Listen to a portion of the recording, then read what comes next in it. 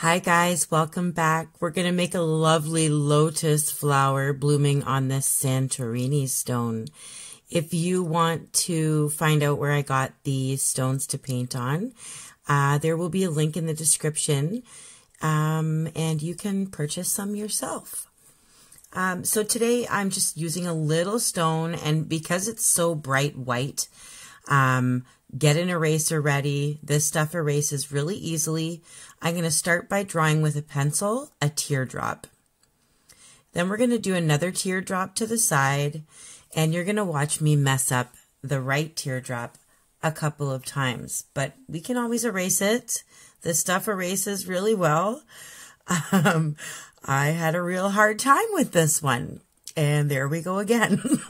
Let's just have a little chuckle at Rachel's expense.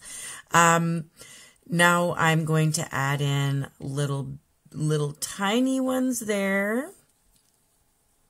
And 3 on the bottom. And don't worry, don't stress. Draw this on paper a couple of times until you're ready to put it on the stone.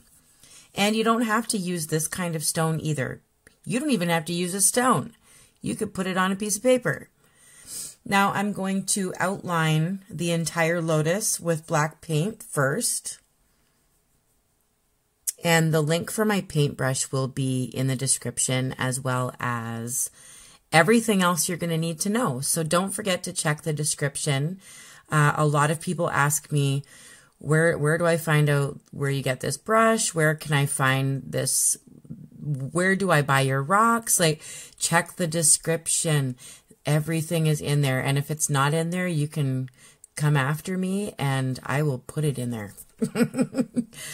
Now, I am outlining everything, but then I'm going to fill it all in and then let the black paint dry. So I just wanted to get the outline of this done first to get that out of the way.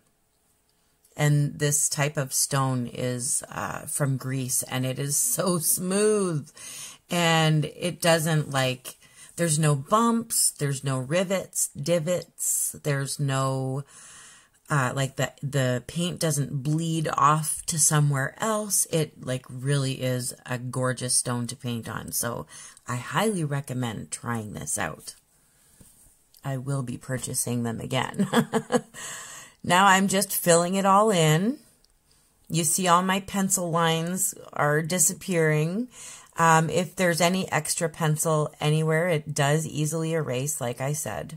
You wouldn't even know. I've made so many mistakes on a couple of these stones already, but you don't see like any smudges from the pencil at all once you erase it. So it's fabulous to work on. There we go. It's going to take a minute or two to dry, but I'm also going to add with a dotting tool, a nail dotting tool. You can use the end of a paintbrush or pencils or toothpicks. I'm just putting a couple of dots, 4 dots on the middle teardrop that we started with, 2 on the second ones, and then 1 on the third ones. And I'm not going to put any down at the bottom. I'm actually going to attach some flat back Swarovski crystals on those dots at the very end, and you will see those.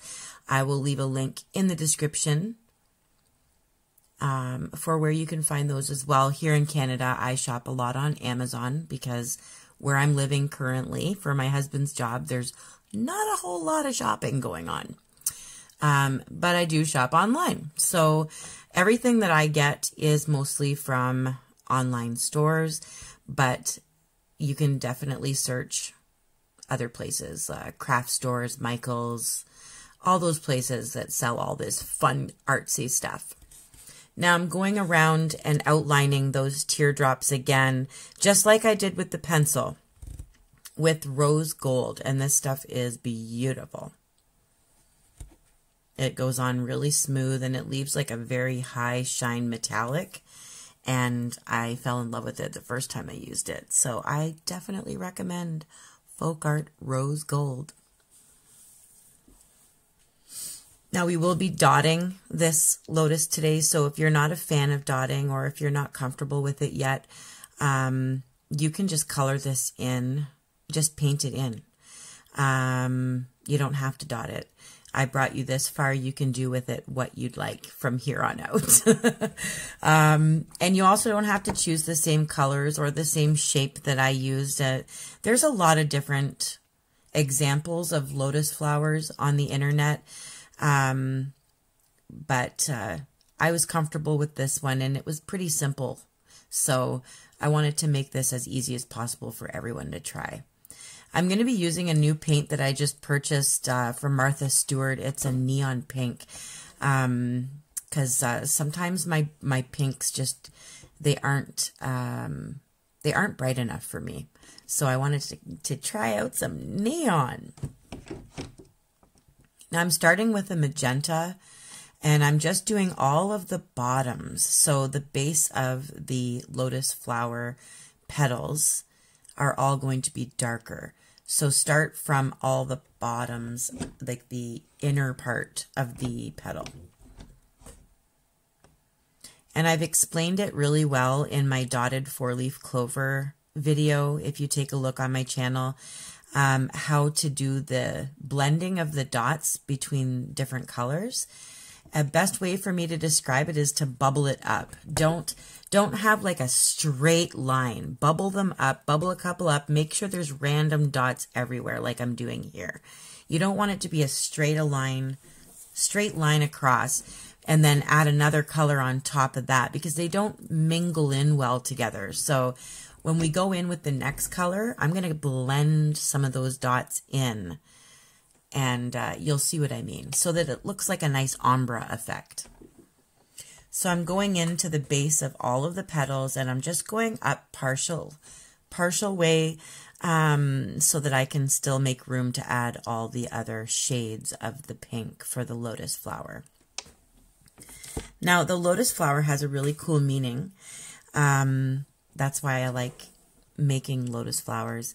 It means that even though this flower grows in mud and swampy areas, it grows up through the mud and it rises out and blooms into this beautiful flower, and it radiates. And that's how I feel everyone should be. They should just bloom up out of the darkness, out of the mud, and just bloom the way you're supposed to. And so that's why I like lotus flowers so much. I just love them. They're so beautiful. And all in the summertime, I take so many pictures of them. Oh, they're just beautiful. So I'm sharing it with you today. And of course, my love of dots and gold and these new stones that I purchased. I thought it would be nice to share my lotus with you on that too. Wait till you see it resined. It's going to be beautiful. So I'm mingling in. I just added a little bit of neon pink to my magenta. So I'm just lightening the same color that I already started with a little bit of neon pink. And I'm going to keep lightening it all the way to the top. And then I'm going to add a little bit of white to lighten it even more.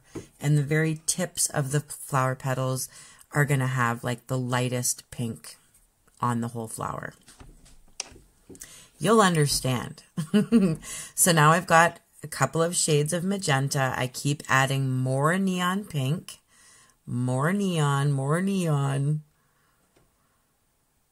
This is how I do all of my ombre effect. I always just add white, or say I've started with dark green, I keep adding a light green to it.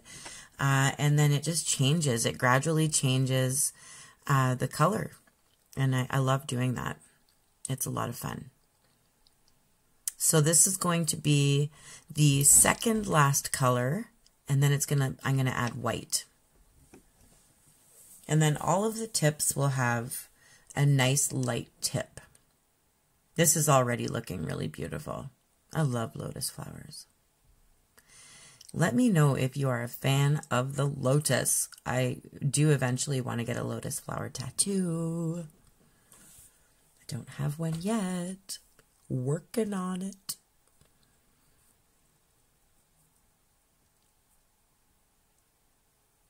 Oh, I love it. Now all these dots are mingling in together, and they've changed from one color to the next.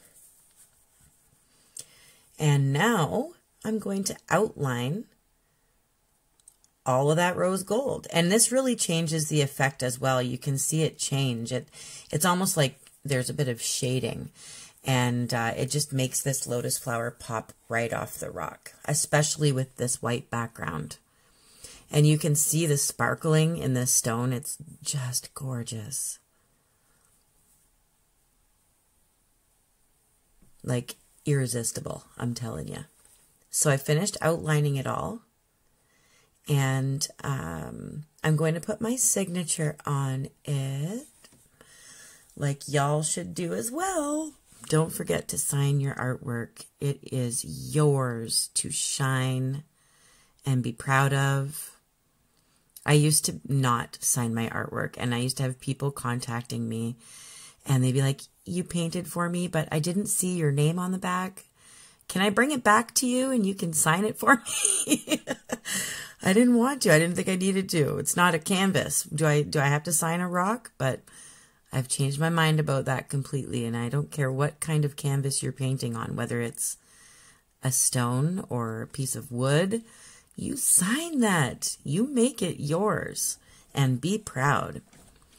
Now wait till you see it in a second. It's going to be gleaming. I've resined it. And my resin tutorial will be in the description, as well as where I get my Swarovski crystals that I've added on top of those beautiful dots.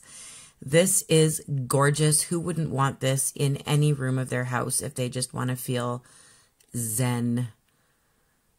Oh, it's gorgeous. Look at how it shines like glass. Thank you so much. I love you all. You guys get 2 today. Lucky you. And April 1st coming up real fast. Love you.